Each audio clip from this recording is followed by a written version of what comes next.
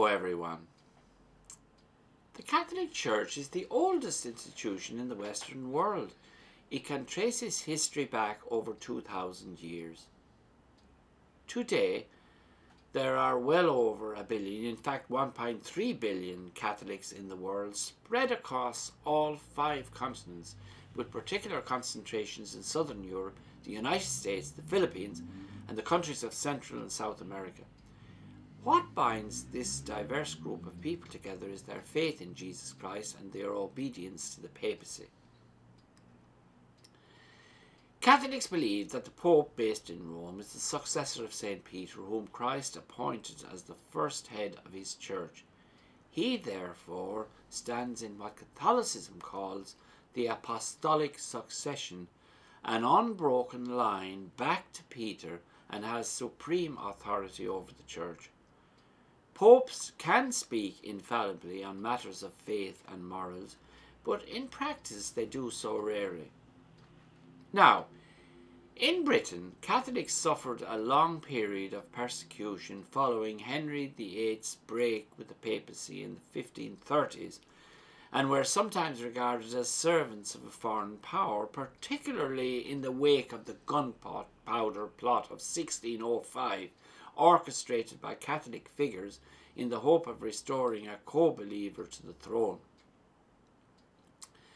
By the start of the 19th century, however, such anti-popery prejudices started to die off, and full civic rights were restored in 1829. Today, there are as many as 5 million Catholics, or about 1 in 12 people of the population, but of these, only about 1 million attend church regularly. Catholics are obliged to attend weekly Mass, Sunday Mass, and during the Easter season to attend the sacraments of reconciliation, also known as confession, and Holy Communion. How does the Catholic Church differ from other denominations? Well, for almost 1,000 years, Catholicism and Christianity were as one. There was no other church around.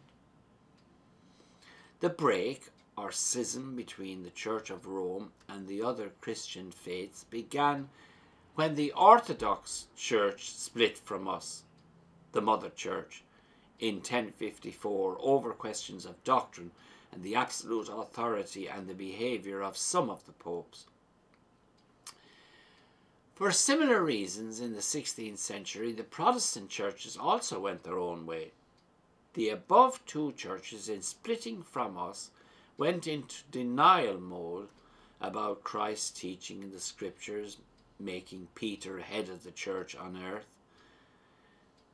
This has been their issue ever since.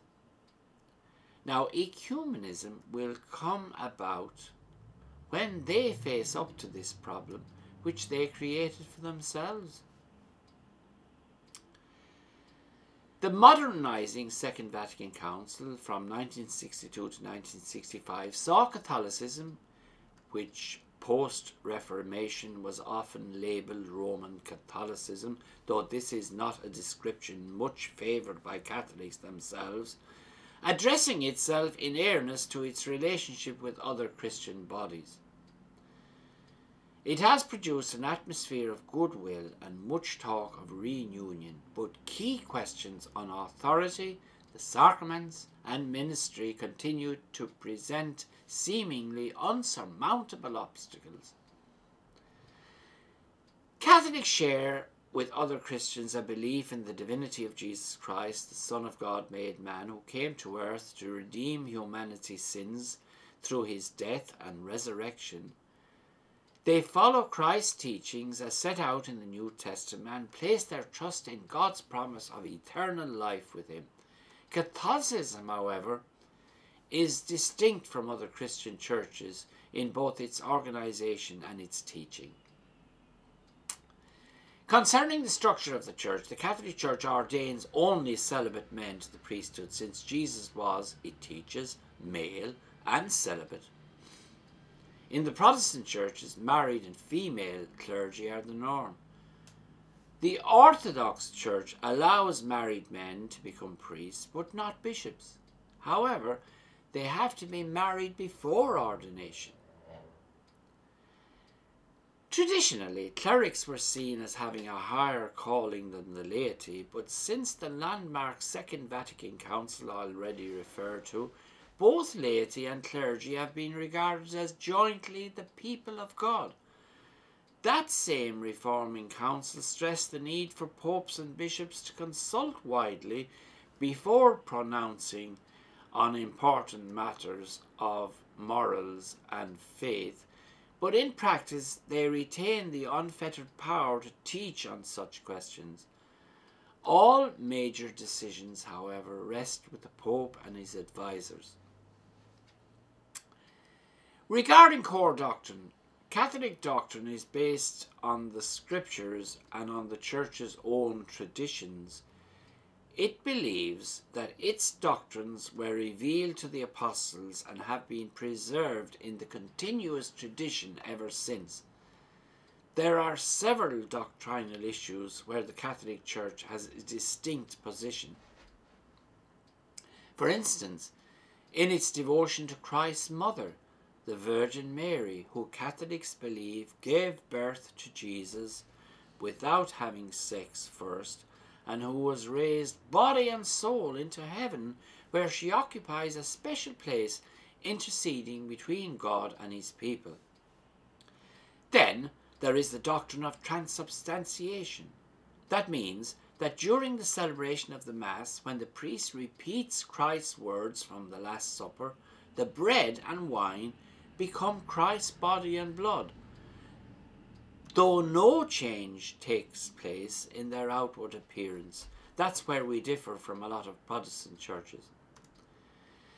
The Church is also well known for its opposition, as stated in the 1968 papal encyclical Humanae Vitae and reiterated on numerous occasions by St. John Paul II, to artificial means of contraception, which it says interfere with the transmission of human life and the sacred purpose of sex. The Church also is unflinching in her condemnation of abortion as the destruction of human life, which the Church believes begins at the moment of conception. Churches of the Reformation often say that the life in the womb is a potential human being. We differ in saying that it's a human being from the moment of conception and a person with potential. Catholicism's stand on abortion is part of the wider and keystone teaching on the dignity of the human person, which informs its understanding of all issues. So while much has been written of Catholicism's outspoken stance of sexual issues, less has been written on its social gospel, often called its best-kept secret.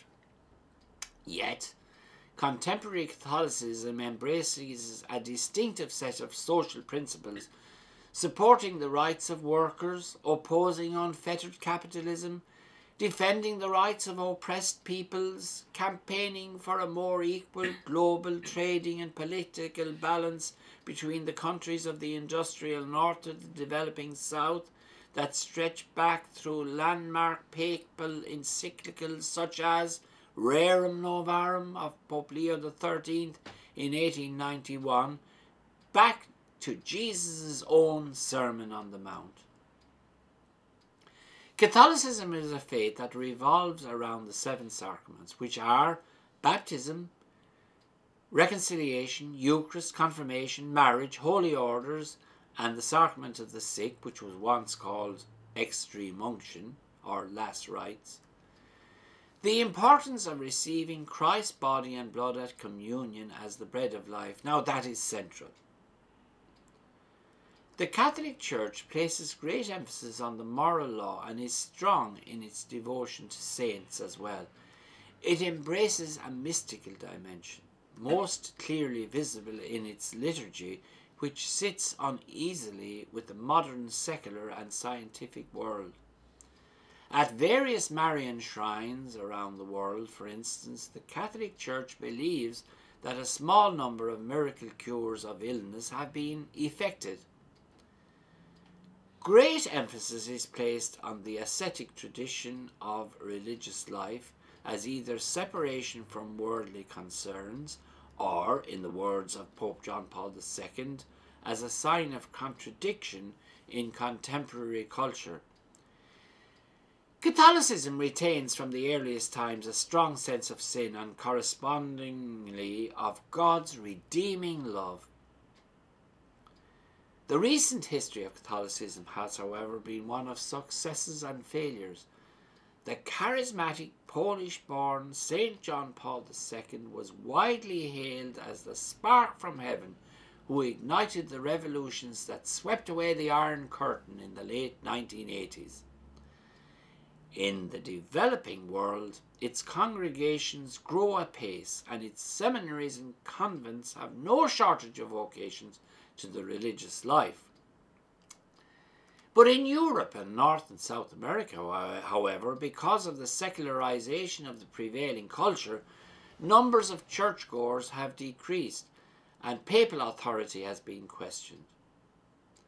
There has been a marked exodus from the priesthood and female religious orders since the 1970s. Traditional ministries in running schools and hospitals have been abandoned for lack of clergy, lack of religious brothers and sisters. The recent popes have called for a new evangelization to help combat the spread of atheism, which dulls our spiritual sense, making us less integrated as human beings. So there you have it. The Catholic Church in a nutshell. For more information, please contact me or any priest in the Catholic Church chose to you. We are always delighted to help. Now, thank you all for listening, and God bless you all.